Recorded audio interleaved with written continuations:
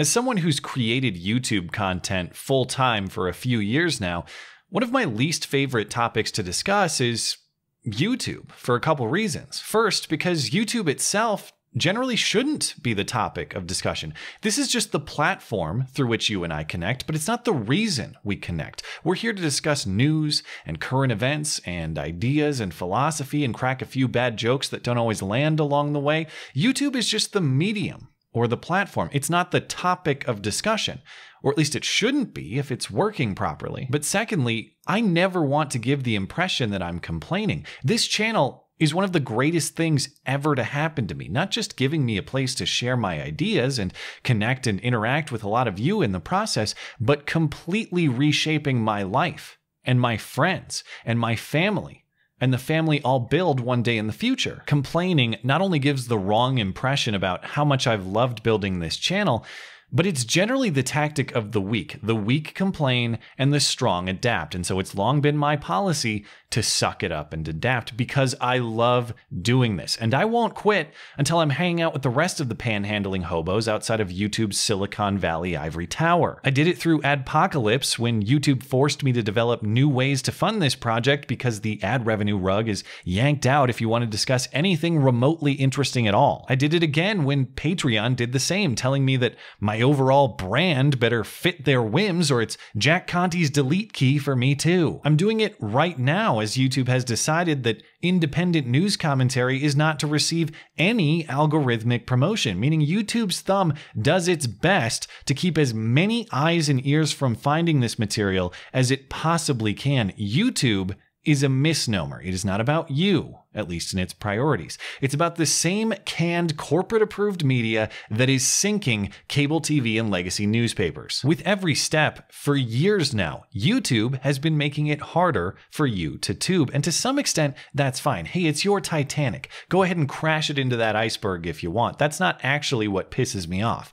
What pisses me off is ordering full steam ahead on the collision course while bragging about how great of a captain you are. Or worse still, claiming that full steam into the iceberg is actually the best strategy to avoid a crash. Listen, crash your ship if you want to. Just please don't lie to me while you're doing it. This week, YouTube CEO Susan WikiWiki posted her quarterly update as she says, reflecting on her priorities and how she can help you be successful on YouTube. She's taking a minute to discuss something incredibly important to her personally: openness, and how to balance that with the responsibility to protect the community. Phrased more simply, free speech and how to balance that with censorship. It's like balancing peace with violence, Susan. You get to pick one. Balancing openness means sacrificing openness. The more you balance it, the less open it is. And as you read through this post, you can see that free speech through censorship is exactly the contradictory strategy she's proposing.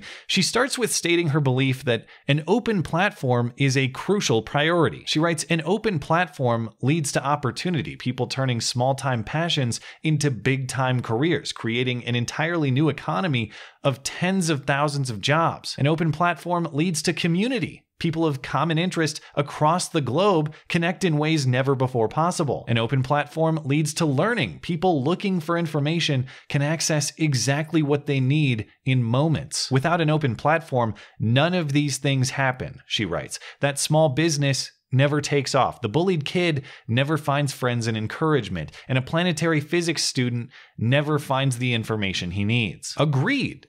Correct. Were I to read just that portion, I would assume that Susan is ready to admit that the last few years of nonsensical policy change and creeping constriction on what you can and can't say should be scaled back. After all, if free speech creates all this amazing opportunity you just described, Susan, I'll assume the latest round of bannings was a mistake and these channels will be reinstated immediately. These are channels who have been creating YouTube content for years but are suddenly no longer welcome because YouTube's rules change faster than the seasons and you'll be retroactively punished for breaking them without warning. Yeah, but those are evil channels with bad ideas. Fine, if that's what you think, but that's the point. If you believe in the philosophy that you just described about openness, You believe two things. One, that good ideas beat bad ideas in open competition, and two, that the viewer is smart enough to separate the good ideas for himself. That is what created all of the prosperity that you just described. People freely choosing their own paths. Instead, Susan continues in this post to turn her back on the very philosophy she just explained. She says that openness has to be balanced against community responsibility, her actual #1 priority, even though she writes about it secondarily to openness. Don't be fooled. That's why she's taking the 4 R's approach, quickly removing that supposedly violating material, a bar that constantly shifts as YouTube reduces the spread of ill-defined so-called borderline content, making sure it never sees the light of a single algorithmic recommendation. It's produced a 50% drop in views from recommendations for that type of content. My channel is personal confirmation, views down at almost exactly that rate, and new subscriptions non-existent, because I'm not making the quality content that Susan wants to shine. Instead, they're raising up the, quote, authoritative voices in news that supposedly produce more trustworthy content for which those channels are being rewarded. Beyond the absurdity of labeling CNN and MSNBC trustworthy, that's a subjective judgment and you're entitled to it, please remember what you're saying implicitly, Susan, that I am untrustworthy. Permanently. There is nothing I can do to gain your trust, short of working my way to an anchor's desk at one of these corporate propaganda factories, and worse still, you're telling the audience that you don't trust them to determine for themselves who's trustworthy and who isn't. That is a fundamental and diametrical rejection of the philosophy that you started your post with, not just a balance. What you're saying is not that freedom produces economic development and community building and information exchange. What you're saying is that Susan produces those things, or at least that the production should be handled under Susan's oversight. It'd be better if Susan decides what businesses succeed and what businesses fail. It'd be better if Susan decides what friends that bullied kid can make. It'd be better if Susan decides what information finds its way to that kid's physics homework. It'd be better if Susan's friends get special treatment and the fast track to prosperity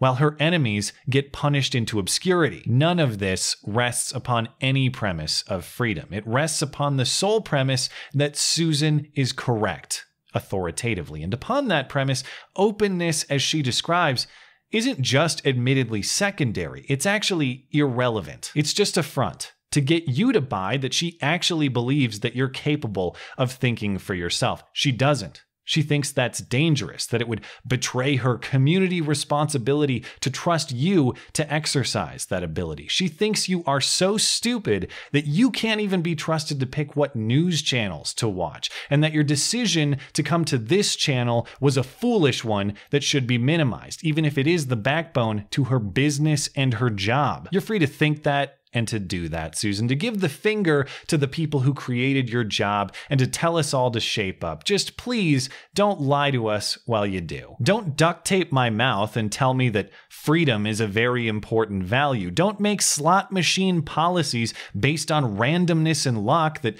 change with every poll and tell me that transparency is actually the aim. Don't kick me in the nuts and insist that we're actually best friends. I know we all look like idiots, Susan, but we're just smart enough to see through that one, I assure you. And until you start treating us like we are, you'll see plenty more of a 5th R in response.